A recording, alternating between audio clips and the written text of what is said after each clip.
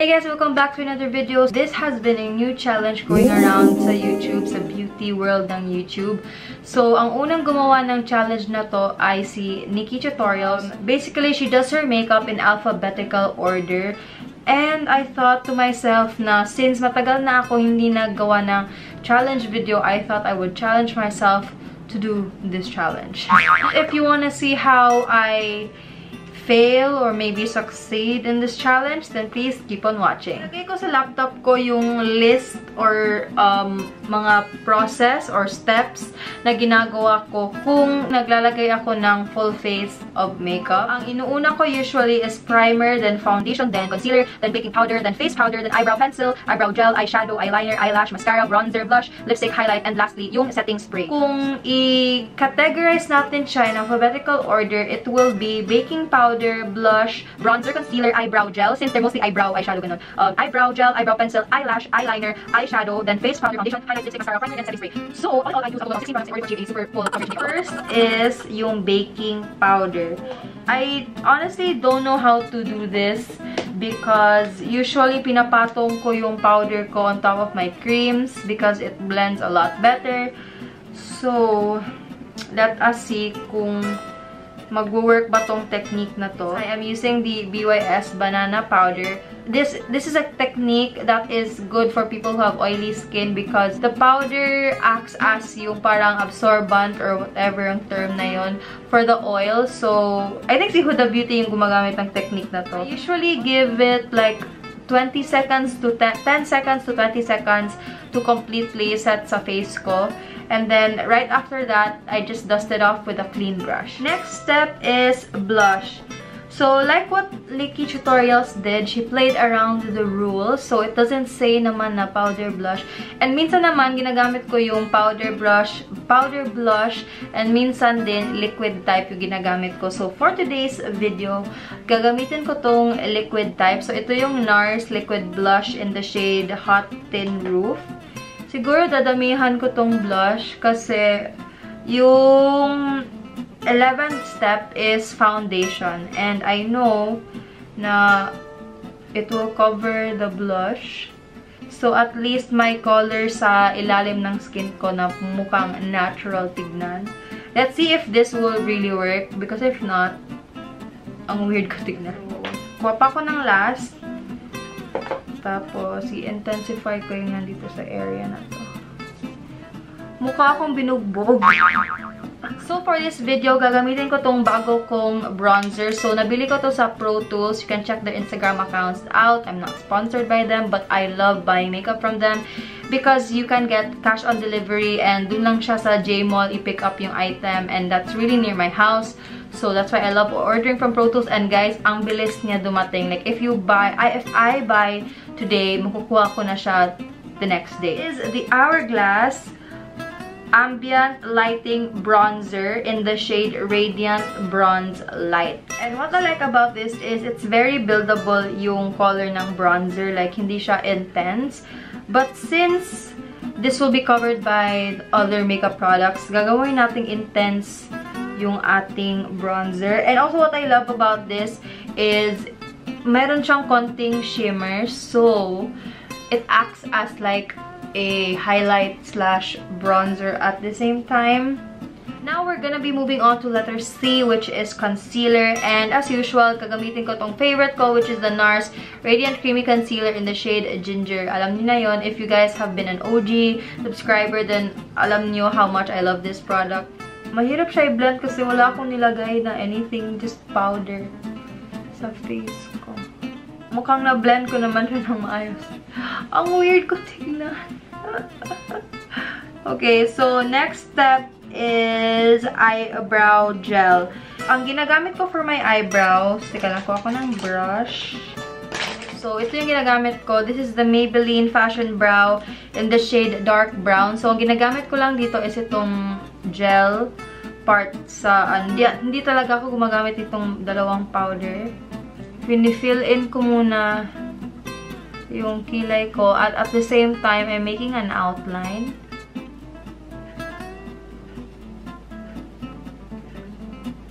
When I use an eyebrow pencil, what I usually just do is just fill in yung mga areas like this area right here na hindi nakuha nung eyebrow gel.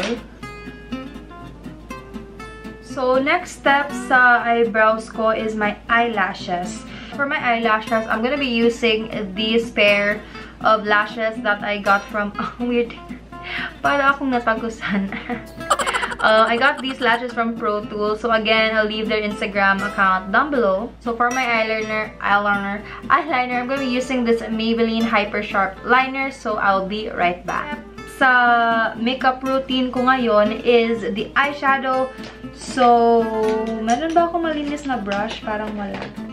Okay, so I'm just going to be using this eyeshadow palette from Yo-Yo Sauce. It comes with a mirror, but I'm gonna block that for you guys. So, nagamit ko na tong palette na to nung nandun kami sa Baguio, which, if you guys have not watched my Baguio vlog, I'm gonna leave the links down below. The first color I'm gonna be taking is, I'm actually gonna be taking this rosy pink color right here. And guys, super pigmented na tong product na to. So, a little bit goes a long way. What I do is just pinapat ko lang yung product and then tap. And then what I'm gonna do is I'm just going to apply this all over my crease area. Do you guys see how nice the eyeshadow looks like? I'm gonna dim my lights para makita nyo ng mabuti. So very, very pigmented. And I really love the colors. My palette din from Yo-Yo Sauce that I love, like I super duper love. Pero 9 eyeshadows lang ang laman. And di ko siya mahanap for some reason. So, next color I'm gonna be taking is, I'm gonna take this shade right here. Para siyang burnt orange shade. With the same brush. And ilalagay ko lang siya dito sa my outer corners ng eye ko. Then, to finish this very simple eye look, I'm gonna take this shimmery color right here. And ilalagay ko lang siya sa lid ng eyes ko. And then, I'm gonna take this darkish pink color and ilalagay ko lang siya sa my waterline.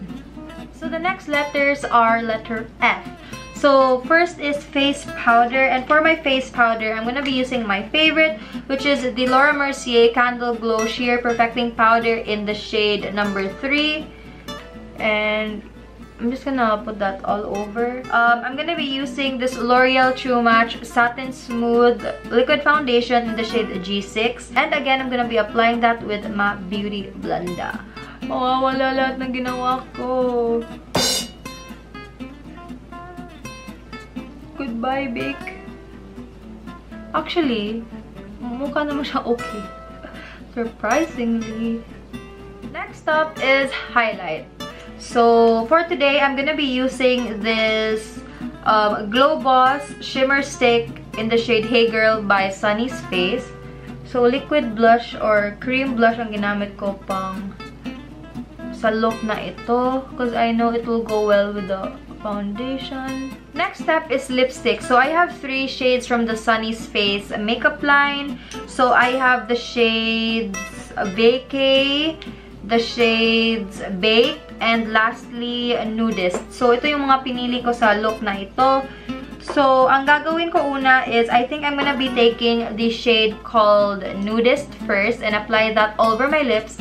And then sa center naman, para may ombre effect, I'm gonna be applying this color called Vacay.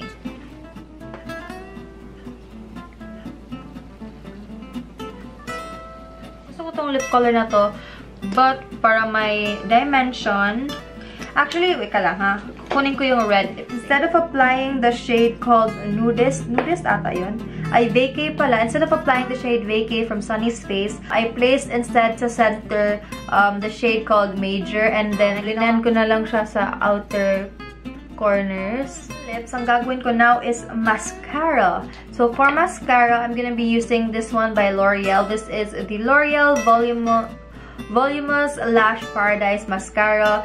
Honestly, ang ganda ng mascara na to. I highly recommend. Second to the last step sa makeup process na ito is the primer. Sometimes, ang ginagamit ko na primer is yung mattifying, sometimes yung hydrating, and minsan, gumagamit din ako ng primer water. So, consider naman to as primer kasi the name says primer water. So, primer pa rin.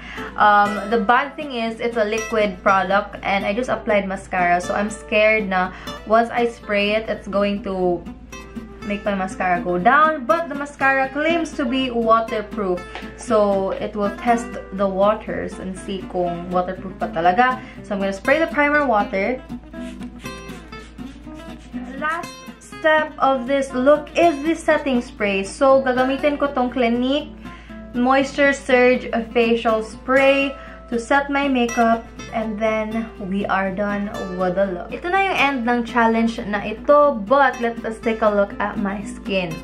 So, what I can see is that ang pangit tingnan ng skin ko. That is because hindi natin na-set yung foundation with the powder, and the powder is underneath the foundation. So, mas na-emphasize yung mga imperfections ko. Meron ako sa may ilong, dito sa cheeks ko. Forehead, yun. Ang dami. Lumabas lalo. And then, with the highlight, I mean, the highlight looks fine. Honestly, at the eyeshadow looks fine. But ang weird ang feeling. Parang siyang basa na oily na, ewan ko. And I have dry skin, so it looks like parang na-emphasize lalo yung dry ko na skin. Especially in this area right here. Like, can you guys see that? I know. Mga smile lines. Yo. Natin tong challenge na to. Hindi ako bumitiw. I kept going. So if you guys enjoyed this video and want to see more challenges from me, then please hit the thumbs up button down below. And if you are not yet subscribed, then join the family, you guys. We are a growing We are a growing army. We are a growing family right here. So go click the subscribe button down below and also click the bell to be notified every time I upload a video. And so far, I've been uploading 3 times a week. So jinx, knock on wood na hindi magka-weird ang upload schedule ko. So guys, I'm just quickly going to insert that I still have a giveaway going on. So if you guys are following me on Instagram, then you already know the deal. You guys already know how this giveaway will work. But if you guys have not yet followed me on Instagram, then go ahead, follow me here. Andito yung name ko. Search me on Instagram. And the only things that you need to do to join the giveaway is to first be subscribed to the channel and follow me on Instagram. And lastly, comment doon sa Laura Mercier First Impression foundation video ko, which I will leave down below. Just comment in the comment section why you love makeup, and that's about it. I'm gonna be checking if you guys follow the rules. And yeah, hopefully you guys join because you still have a few days left to join the giveaway. Please tell your friends and family that wanna win makeup. So guys, follow me on Instagram para makita nyo yung mga products na ilalagay ko sa giveaway because I am almost done with them. Malapit ko na bilhin lahat, guys. So I hope you guys join the giveaway.